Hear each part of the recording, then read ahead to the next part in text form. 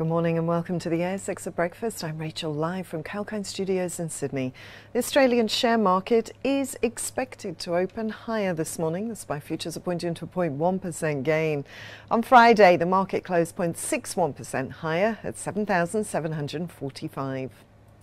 In business news from this morning, Downer EDI today announced it's filed its defence in the class action proceedings brought against Downer in 2023 relating to a maintenance contract in its Australian utilities business and its impact on Downer's financial performance and its earnings guidance in 2022.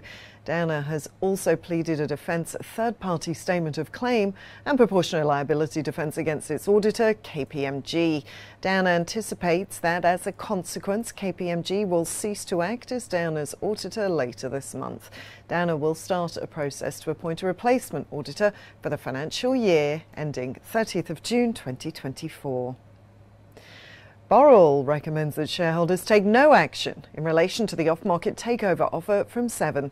The off-market offer of 0.1116 SGH shares at $1.50 cash for each Boral share that it does not already own.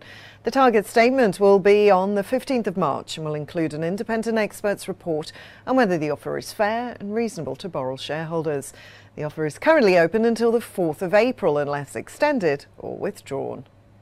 Genex Power has received a non-binding indicative and conditional proposal from Electric Power Development Company to acquire all of the ordinary shares on issue in Genex that J Power and its associates do not already own by way of a members' scheme of arrangement for 0.27.5 cents in cash per Genex share.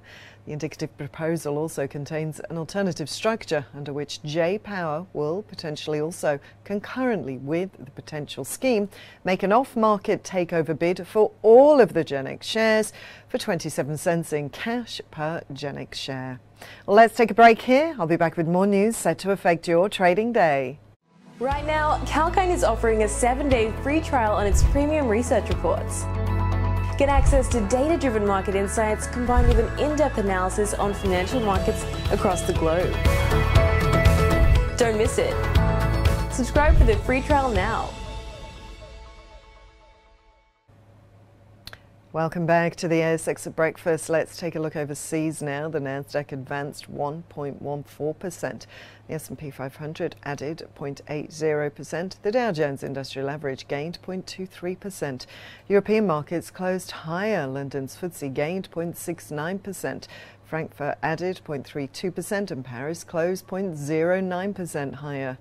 In Asia, Tokyo's Nikkei gained 1.9%, Hong Kong's Hang Seng added 0.47%, and China's Shanghai Composite gained 0.39%. That's the latest from the ASX at Breakfast. I'm Rachel, signing off for now.